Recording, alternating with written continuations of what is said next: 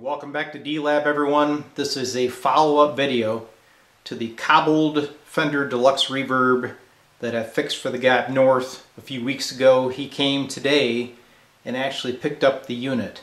I did have some footage of the finished product, but I never got it in the cabinet until now. So the owner came, picked it up, played it. He loved it. So what I'm going to do is show you some footage of what it used to be and what it is now. The project turned out great. The owner is very happy. Another success story from D-Lab Electronics. Well, this old Fender amp came to my hands. Dog can't fix it, really had no plans. Took a bunch of parts, flux pour like honey. Never worked right, but it still got his money. Yeah. So they're going to the output tubes. So it inherited these blue ugly caps and these brown nasties, okay? You can see that there are some updated caps. I believe that's a Jupiter cap. And some of the resistors have been changed out. These are the newer style. But there's just a mix match of parts. Nothing made sense. Nothing was uniform.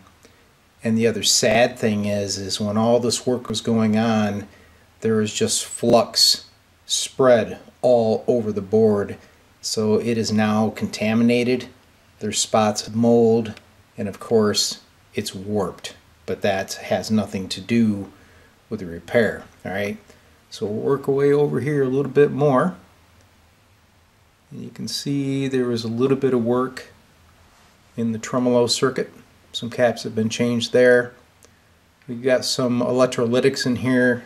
These appear to be a decent brand, but once again, kind of a mix match. So there's a Sprague there. He was tagged in. It appears as though the LDR module has been changed. There's some silicone holding wiring down, possibly when they're chasing noise. We'll go over here to the output section area. You can see there are the last remaining molded type blue caps that everybody loves, and those couple C2 resistors. These are 1K 2-watt resistors that are crossed pins 4 and 6. So this is the screen circuit. Normally Fender would use 470 ohm resistors. I don't know why those were bumped up to 1K. It may not make a difference, but part of my job will be returning this amp to stock. The other thing there's the new eyelet board installed.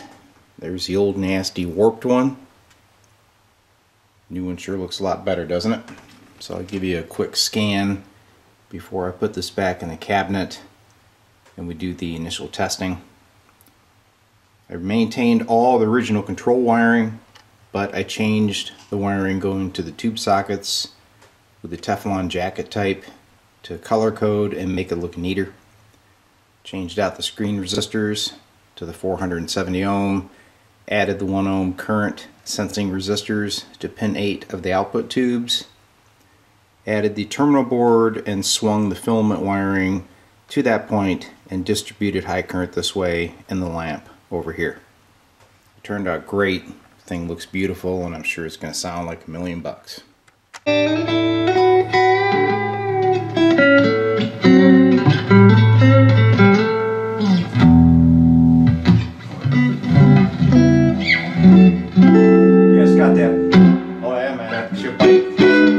Now. Yeah.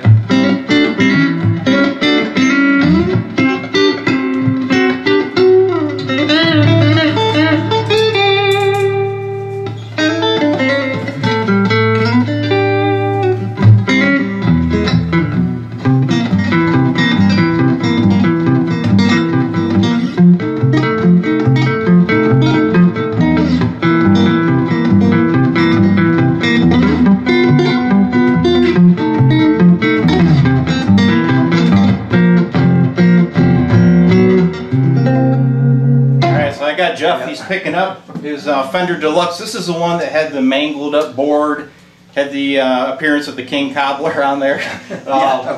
But I totally rebuilt it, and I think he likes it. We actually also had to put in a new reverb tank because the other one was squealing a little bit. Do you want to hear your tremolo? Yeah, I never used it too much, but well, it used to have a beautiful tremolo in it at one time. But yeah, what's there?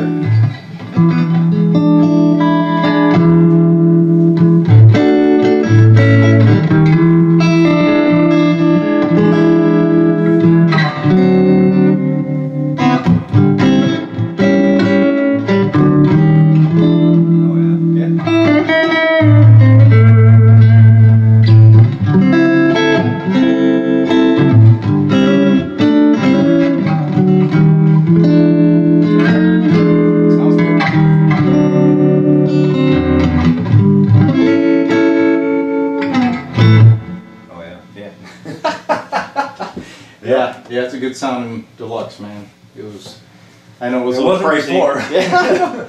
It was at one time, but after so many. Yeah.